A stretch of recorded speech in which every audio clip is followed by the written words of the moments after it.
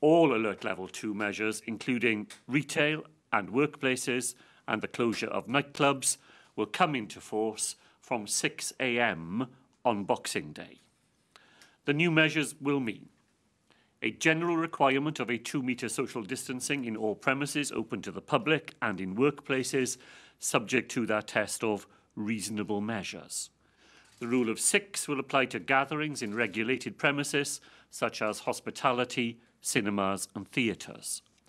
All licensed premises will need to take additional measures to protect customers and staff, including table service and collecting contact details.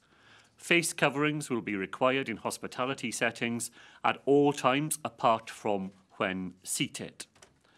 Large events will not be able to go ahead indoors or outdoors. The maximum number of people who can gather at an indoor event will be set at 30, and 50 people will be able to meet outdoors. There will be an exception for team sports, where up to 50 spectators will be able to gather in addition to those taking part, and there will be an exception, as previously, for events involving children.